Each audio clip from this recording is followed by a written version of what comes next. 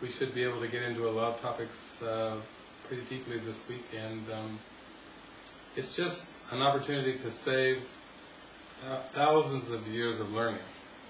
Because when you go deep into the metaphysics and you start to have insights about how it relates to your everyday life, and I call it the top 40, those thoughts that just recur over and over. If you have any recurring thoughts or issues, those are just opportunities, or those are topics and thoughts that are just waiting to be dissolved. And when we come together like this, it's really a good opportunity. We do have a lot of movies that deal with the idea of no private thoughts, and you might say that the definition of a private thought would be any thought that you have about the past or the future. These are also sometimes called hypothetical thoughts. Hypothetically speaking, as if in the future something may or may not occur. And if you really just watch your thoughts as they roll through, you'll see there's a lot of hypothetical thoughts, or what the Course would call private thoughts. And some of them are judged to be very desirable, and that's why you think about them over and over, because they're very desirable.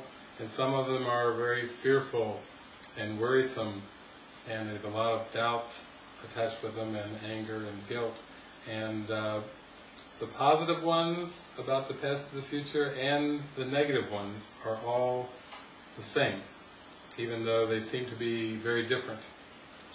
They are all part of a device to keep you from experiencing the present moment. So I would say that the journey to enlightenment, or the journey to self-realization, is voluntarily, willingly, and hopefully gently letting those thoughts come up into your mind, and starting to have the willingness to say, okay, these thoughts are no longer serving me.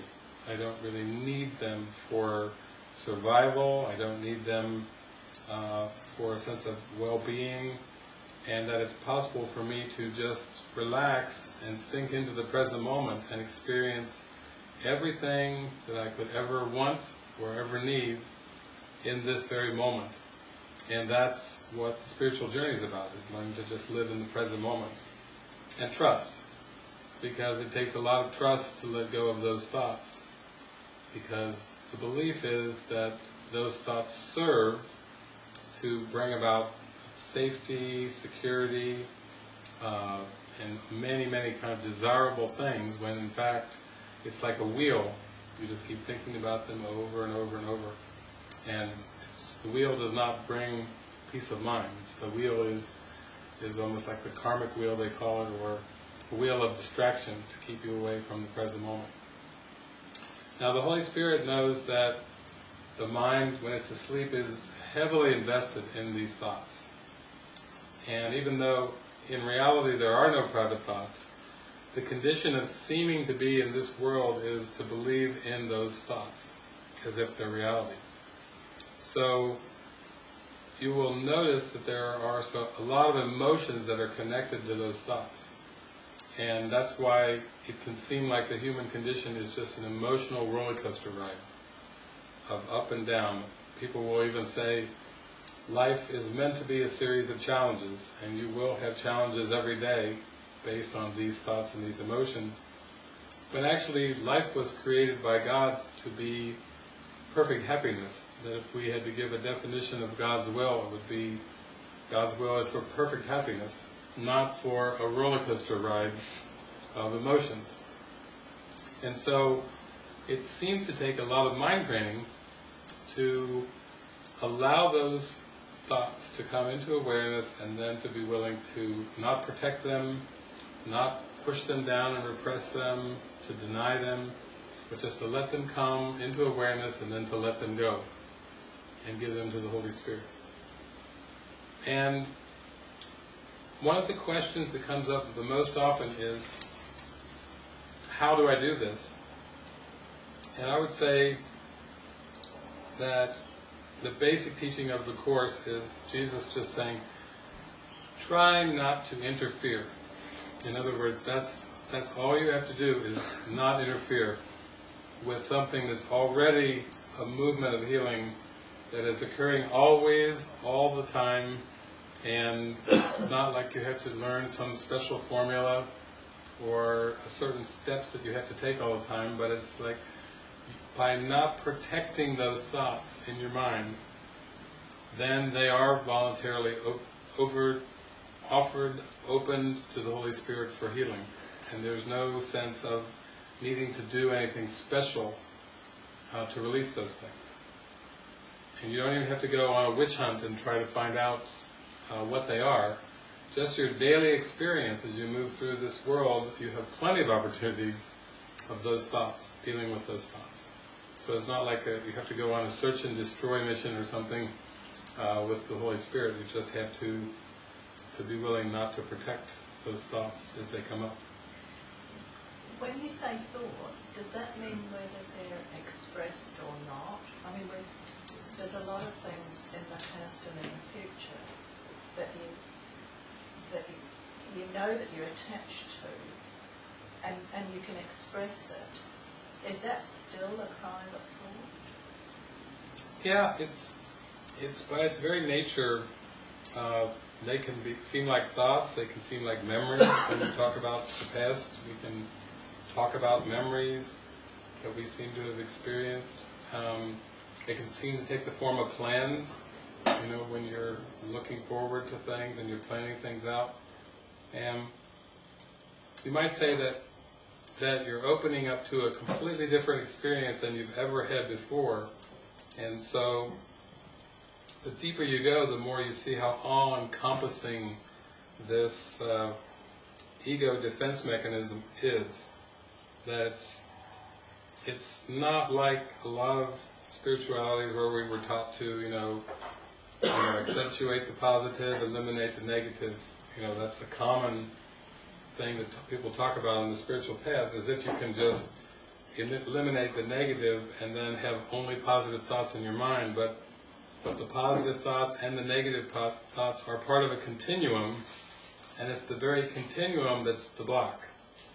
And that's why you can't just affirm your way back into reality or the kingdom of heaven. In fact, the man we met right before we started here, Peter, who came over from a nearby ashram, he was saying he was listening to Louise Hay, a book or something with Louise Hay, and he was talking about a lot of affirmations, and he was saying that he's actually in a part of his path where he turns the affirmations into a question.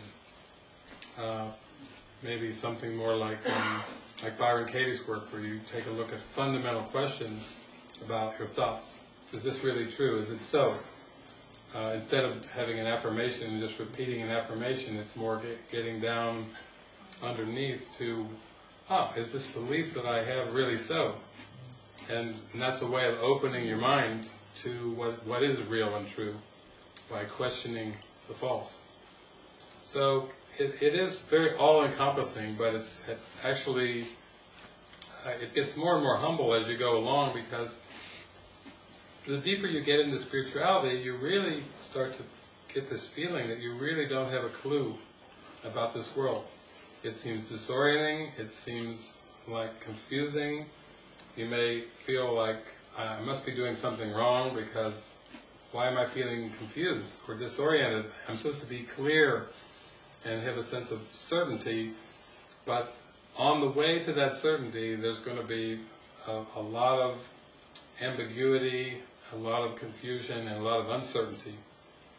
And you might say that it's like when people ask me the question about what is God's plan? You hear things like God's plan or something. Is this supposed to be some kind of a script or some kind of a scenario that my life is supposed to look like? Is this supposed to take a certain form?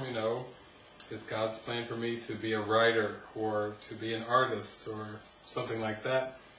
And in the most basic way, you could say that God's plan is just a state of mind. It's really actually independent of what seems to be going on in form. And so that's why it's very frustrating when people are looking for their calling, or they're saying, God, show me your plan, because they want sometimes a vision or a perception. That's why people go to psychics, it's like, I want to know, how is my life going to play out? Am I going to be single or married? Am I going to have children? Where am I going to live? What am I going to do for a profession? It's like going to a psychic and then having a psychic or a seer kind of look into the record, Akashic records, and see, oh, let's see what you did. Oh, you did this. And it's supposedly, if you find out that information, is that supposed to make you eternally happy? Even knowing that information, there still would seem to be struggles, because God's plan is not a script.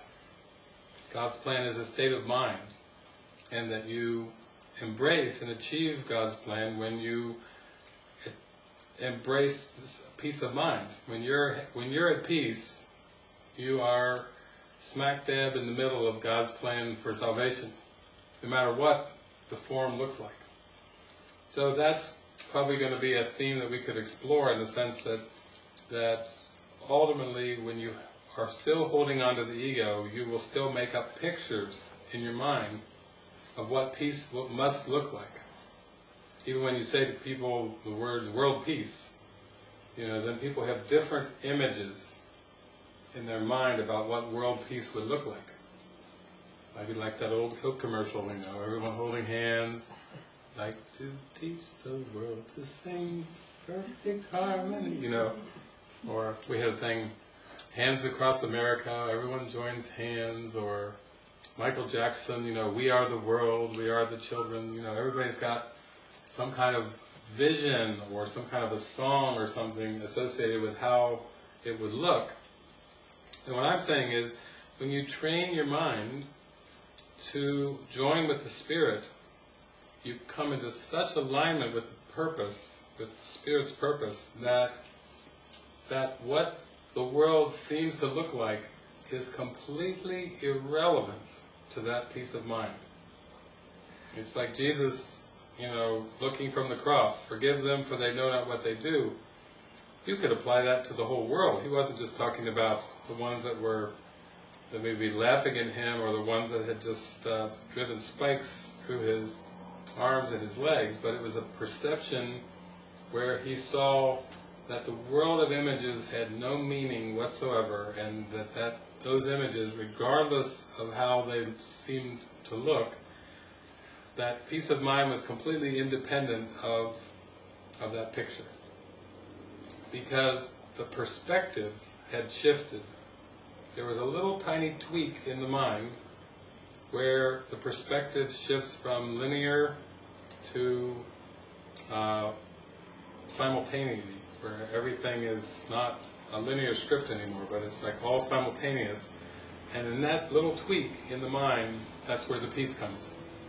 It's not about achieving it or attaining it in the world, or thinking that there's some kind of quantitative measure, that if so many people in so many countries reached a point of peace, that suddenly we would have it. It's like, it's just a tweak in your own mind, or in the mind, that brings about this peace. And people often get into those questions about manifesting, in other words, manifesting peace, or manifesting happiness, and so forth, manifesting abundance.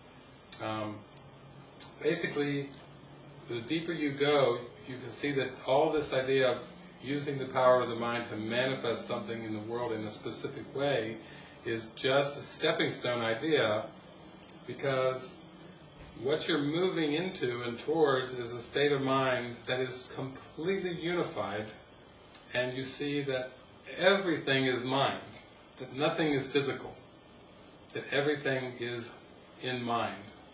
And in that state, of course, there's peace, because there is no conflict, there is no duality. There is no thought and manifestation of thought, which is still two-ness, or duality. It's just that everything is thought, everything is mental, everything is energy, you might say in quantum physics terms. And in that sense of the unified field, or the unified mind, then that is the whole goal of spirituality, is just to be that state of mind where everything is completely unified. So that, if you start to look at your life, you can start to see, wow, the practical aspects of this mind training is just enormous, because it's not like you have to change anything in the world at all. You don't have to fight against anything, you don't have to make anything different, you don't have to try to fix anything or change anything, but you do have to be willing to allow the Spirit to guide you into making that little tweak, that little change of point of view in the mind, change of perspective, which gives you the peace that you've been desiring. And that's what we'll talk about on this weekend, is just opening to that tiny little tweak. So simple that it's like a feather blowing off a table. You know, it's something so soft and simple like that. It's not this, it's a major experience, but it's just, it can be that effortless, just completely relaxed. And that's what all the mind training is for, is to come to that change of perspective. So the first step in coming to that perspective, which is a huge step, is to just be willing to open up to the idea that the only problem that you have is a perceptual problem. The only problem that you have is the way that you are viewing the world. That's it. And the reason that seems to be such a huge leap and a huge step is because the ego has made up this entire cosmos to make it seem as if that statement is not true. That there are problems that come every day, that come on so many different levels, interpersonal relationship problems, problems with the environment, temperature, germs, noise, just ozone layer, ecological problems, problems between nations, problems in local government, all the seeming range of problems. And the teaching is very simple, is like that those are all just a distractive device to try to make it seem so overwhelming and so complex that you'll just settle into a state of the status quo, or you have to take the good with the bad, nobody's perfect. The human condition is basically saying there are lots of problems, and the best you can do is try to manage the ones that come your way, and get ready for the next group, and then the next group, and the next group, which can be very depressing to think that that's all that there is. So that's what we're going to also look at today, is to start to begin to open up to this idea that there's only one problem, and it's a perceptual problem.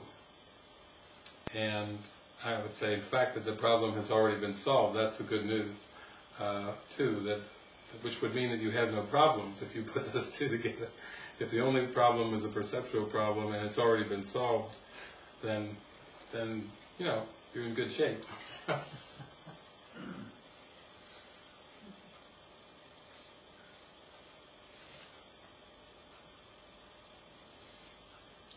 But it's getting there. Yeah.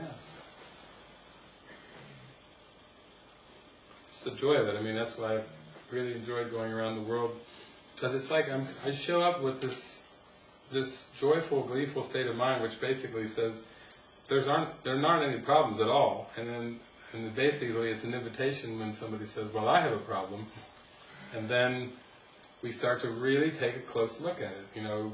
Actually, is it really a problem? And the deeper you go into it, you'll find that the problems are really hypothetical. That right here and right now, everything is perfect, and it's only when you think about the past, wish something was different, than it was, something could have been better, something could have been different, and so forth. Kind of like lamenting the past, like, I gave it a go, but it really wasn't my best shot, or it didn't work out as well as I would have liked, or something like that.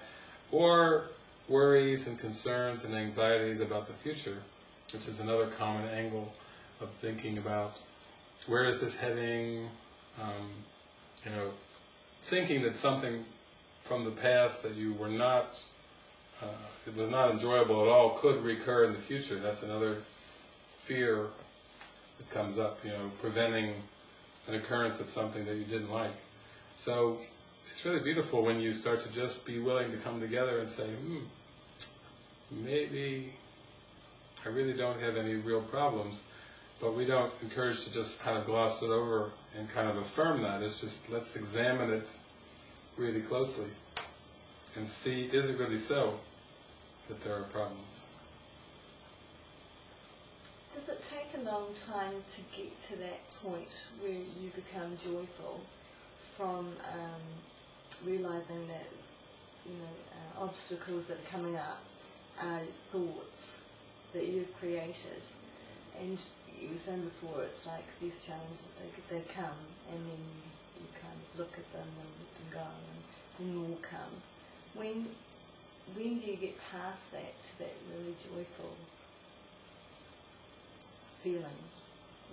Yeah, it's what we call transfer of training. In other words, we'll talk about a principle, and even a miracle is like a principle, and then to the extent that you seem to make exceptions to the divine principle is that to the extent that it will seem to take time to realize that state of mind. So that's why it's such a time saver, because people walk around and they feel like, it's almost like walking around with blinders on, thinking, well, I've got this certain set of problems that I'm dealing with on a daily basis that are very different from everyone else, but it's actually the same. Everyone's going through different forms of the same error, and that's what makes it seem so complicated. But once you start to realize, when you come and share in a group, for example, the Spirit orchestrates exactly who's here. There'll be parallel experiences that are going on as a speed up, so you can start to see it. You were mentioning like the last retreat we had where you met Therese, and then now you've become close friends, and it's part of a speed up when you join together with people. And so it's not so much a matter of time as it is a matter of willingness. And when I mean willingness, when I say that, I'm saying that the willingness not to hide and protect certain thoughts and beliefs.